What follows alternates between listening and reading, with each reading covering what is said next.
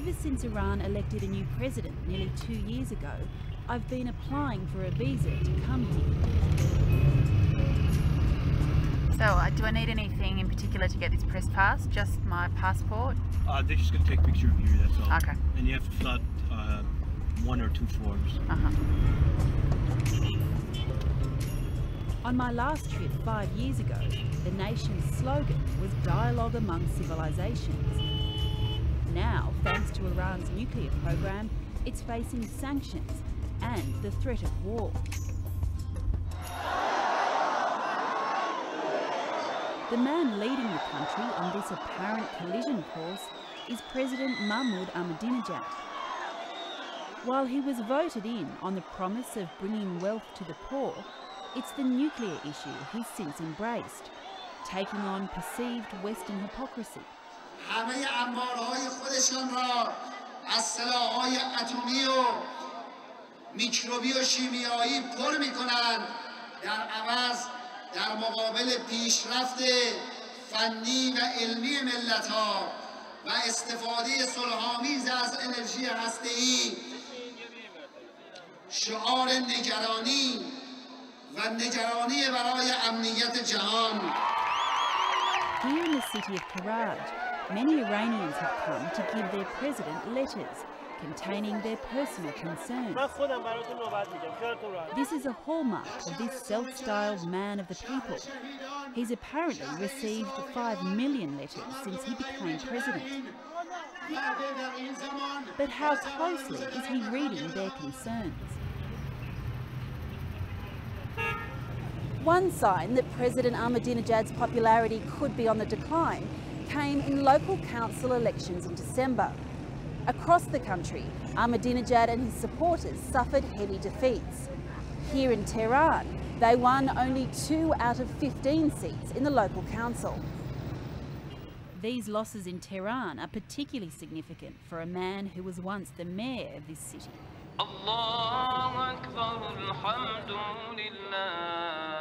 I've come to Friday prayers at Tehran University, a good place to gauge what the conservative religious elements in Iran are thinking. I'm only allowed to film from the women's section and can't see today's speaker, but it's Akbar Hashemi Rafsanjani, an influential cleric and former president. He's delivering a message to the West about Iran's nuclear program, a message that's almost a mantra in Iran nowadays.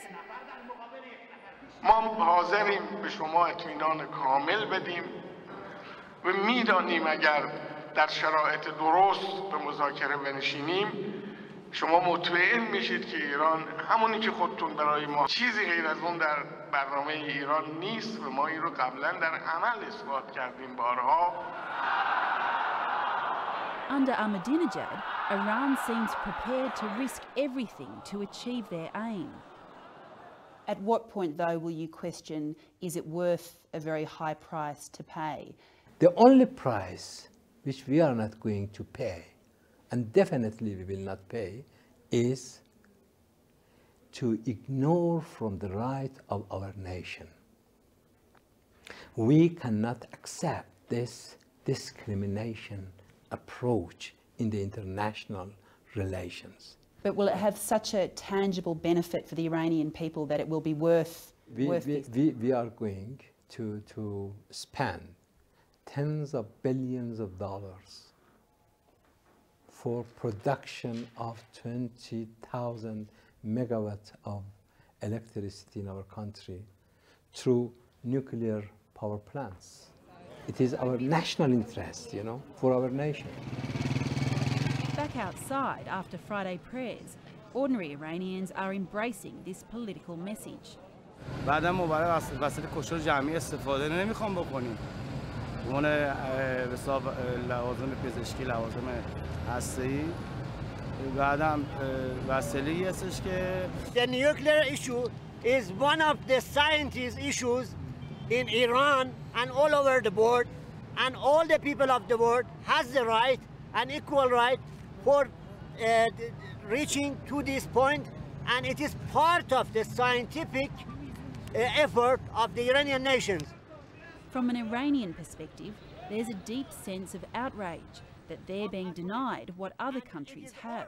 More than 70% of the energy of France comes from the atomic power, and we have the right. Many Iranians think that the West is against us, not for the nuclear program per se, but the West is against Iran not to advance scientifically. This is something that many Iranians believe. Until the Islamic Revolution of 1979 that removed the American-backed Shah and installed Ayatollah Khamenei in power, this compound was a United States embassy in Tehran. These murals tell the Iranian history of American interference in their country. For many, the nuclear debate is seen in this context. این گذشته پر افتخار همیشه برای ایران بوده و هست و اینم بدونید از زمان قدیم، از چند سال پیش، از همیشه ای که ایران برای خودش ایران بوده، یه عده میخواستن دستاندازی کنن تو کشور ما.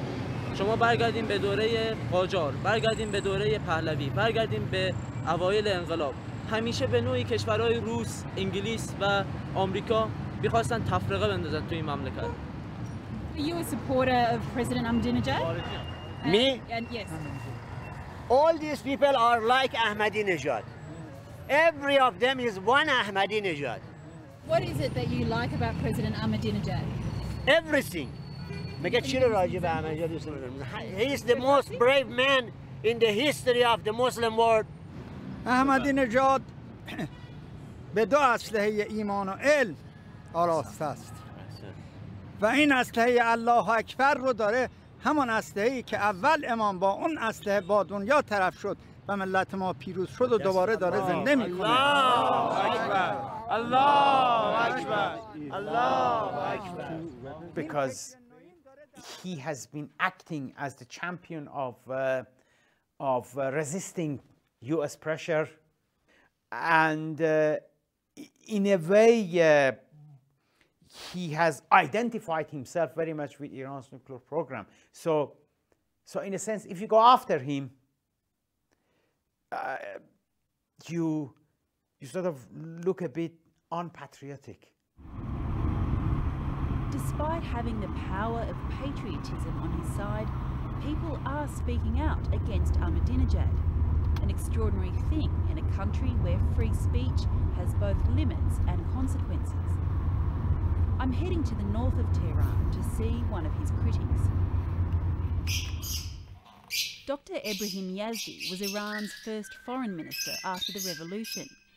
He soon fell out with the leadership though and became a dissident voice who's faced arrest many times. You know, when I was not here 5 years ago and the security forces, they came and they took many of my pictures with Khomeini. Now I don't have it. I had some in my office, but now I don't have it. Ahmadinejad says that he wanted to refresh or rearrange everything in accordance with the first days of the revolution. This is impossible. The generation of the revolution is different than this generation. Therefore, when he is talking, everybody look around like he's talking nonsense. While Dr. Yazdi supports in principle Iran's right to nuclear technology, he thinks the issue is being manipulated by a populist president. Many governments, like Iranian governments in the world, when they have failed to give the proper services that people expect, then they try to bring a foreign threat, replace it with a foreign threat. I'm afraid that even today the Bush administration played the same game, exaggerating the foreign threat. The same thing in Iran. Dr. Yazdi accuses the president of exaggerating the nuclear issue to disguise the fact he's failed on his key election promise of reducing the gap between rich and poor.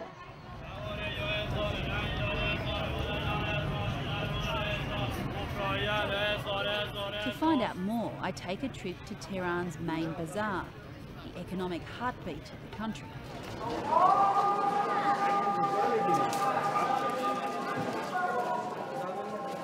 Despite it being the lead-up to Iranian New Year, the owner of this decorations shop, Saeed, tells me business is slow. I think most of my customers are they are not optimistic for the future. They feel worried about the future.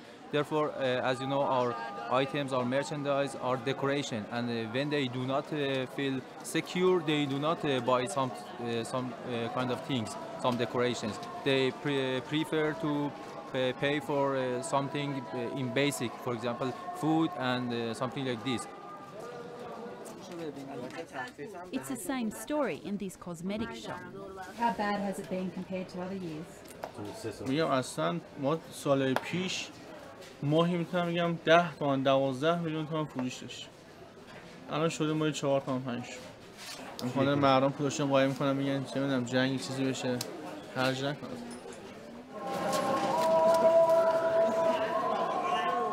How is business now? It's not good. It's not good here. Matavi owns and runs a plastics business. He tells me he can only afford to pay his sole employee around $140 a month. I soon discover what a sensitive issue the economy is. What do you think is the reason for the economy being bad? You see, about the politics problem, of course. Just that. Economic problem. It's just politics problem. So you were saying the problem is politics. What do you mean by that? I cannot tell you. Don't talk about that. It make problem for me. Take it easy. Any of the persons in Iran cannot talk about politics so much. It makes problem for them. Take it easy. Okay. Please. Okay, no problem. Yeah, yeah. It's little wonder ordinary Iranians are scared of speaking out when you consider what's happened to those further up the food chain. Economist Saeed Laylaz says the president personally had him sacked from his government job for criticising his economic policies. There have been a lot of people. There are a lot of people who had to leave their job because of their warning and publishing their opinion about the economy or about the politics and so on. Why do you think it is that the president is so sensitive about the economy? This is because that he failed in his economic policies, I believe. Frankly speaking, honestly, even there is not one policy which has been successful by him since past 16, 17 months ago. The biggest problem, according to economists like Laylez, is the president's spending spree. On entering office, he took billions of dollars from Iran's oil stabilisation fund, a reserve of excess oil revenues. He spent up big on infrastructure projects, subsidies to the people, new government jobs and salary increases. This dramatic expenditure led to a surge in inflation. Everybody is worried, especially the supreme leader personally has supervising the situation, and because of this inflation rate which increasing very fast. Economists are warning that uncontrolled inflation could lead to disaster. I believe the main reason is a huge gap between the social classes in the society. There are a lot of poor people who cannot save themselves in potential wave of inflation rate. In this case, there are a lot of people who cannot receive even enough money for continuing their life. And because of this, there will be unrest and social turbulences in the country. This dire prediction is being heard. Despite the warm welcome the president received in Parliament last month, there is serious discontent here. In an unprecedented move, 150 members of the Conservative-dominated Parliament, or Majlis, signed a letter criticising his economic policies.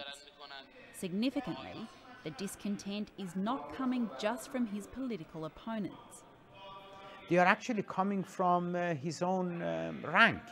A number of senior conservative figures, particularly in Majlis, have actually been highly critical of Ahmadinejad's mainly economical policies. Ahmadinejad has also come under fire for some of his other contentious forays into foreign policy, such as publicly questioning the truth of the Holocaust and calling for Israel to be wiped off the map. Dr. Afarida is a reformist member of Parliament and keen advocate of Iran's nuclear program. However, he thinks the issue has been mishandled. The fact a member of Parliament is prepared to speak out is an indication of the mood here. You see, in my opinion, President brought some argument. This was not necessary. He mixed some argument to nuclear issue. For example, the time Iranian case was discussing in the UN, he started to talk about Holocaust. This was very big damage to Iranian benefit. What does it have to do with our national security? It has brought up the more negative response, increased the pressure on Iran. It is not a wise policy to say and to do things to solidify the front against Iran. You know, foreign policy basically the mission is, or function is, to reduce foreign tension. One of the most damaging critiques came from a newspaper called Jamhuri Islami. This is not just any newspaper. It's seen as close to the supreme leader and the semi-official voice of the hardline clerical establishment. In an open letter to the president, it said, "We acknowledge your endeavours to campaign for Iran's rights to develop nuclear energy." However, it went on. What is the need for such aggressive rhetoric when it can only provide a pretext for the bullies to exert further foreign pressure? The way you have been presenting the nuclear debate would lead the listener to form the view that you are exaggerating the significance of the issue in order to divert the public's attention from other failures of your government.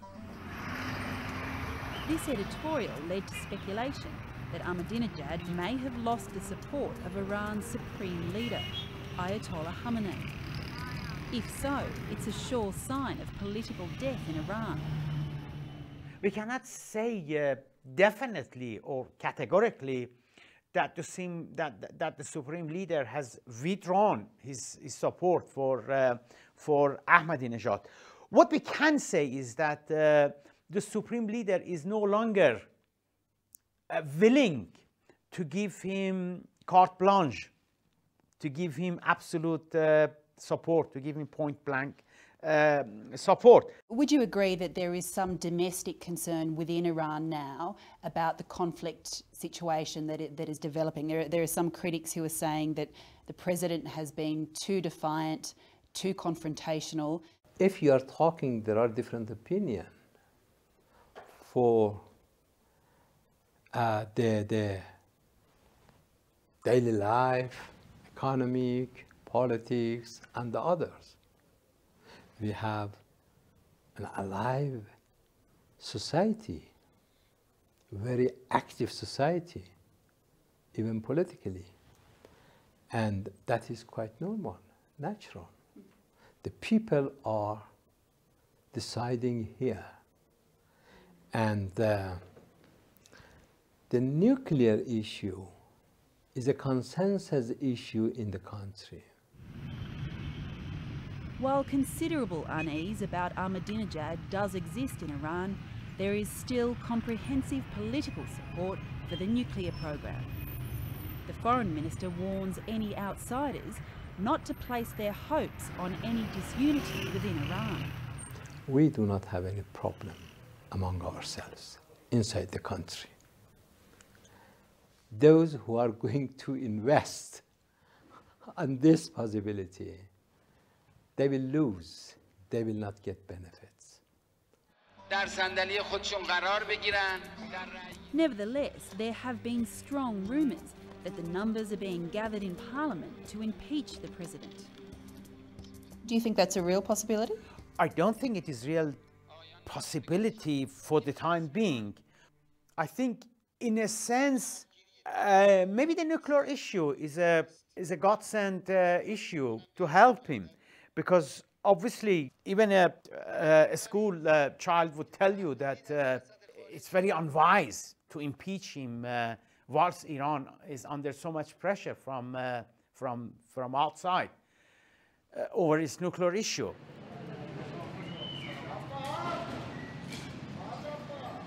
Ironically, it could be pressure from the West that saves Ahmadinejad's political skin. It could also gain him more support from the people. It's early morning at Tehran's bazaar, and Hussein Haddad is opening up his shop. Hussein is a metal worker. I met him early on in my trip at Friday prayers.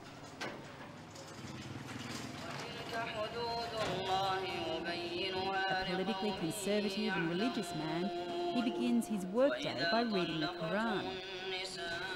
He didn't support Ahmadinejad in the presidential elections. In fact, he campaigned on behalf of his main rival. But that has now changed. Even though you didn't vote for him the last election, do you now call yourself a supporter of President Ahmadinejad? بله. And why? What's changed? چون به استکبار جهانی اطمینان نداریم. The threats from America have convinced Hussein to now support the president. Does the majority of the bazaar still support President Ahmadinejad? 22 بهمن رو ثابت که مردم هنوز پشتیبان هستن. یعنی چیزی که ما داریم در عراق مشاهده میکنیم. که می‌بینیم به زور میزنن خونه مردم میشکنن. سرباز آمریکایی آیا ما میتونیم به آمریکایی اطمینان کنیم؟ Millions of Iranians, millions and millions of Iranians would rally behind the Islamic regime if it is attacked by the United States or any other foreign power. It is one thing for me to criticize Ahmadinejad, but if Ahmadinejad is attacked by the United States, I'm the first person who would defend Ahmadinejad, who would rally behind Ahmadinejad. I have no other choice.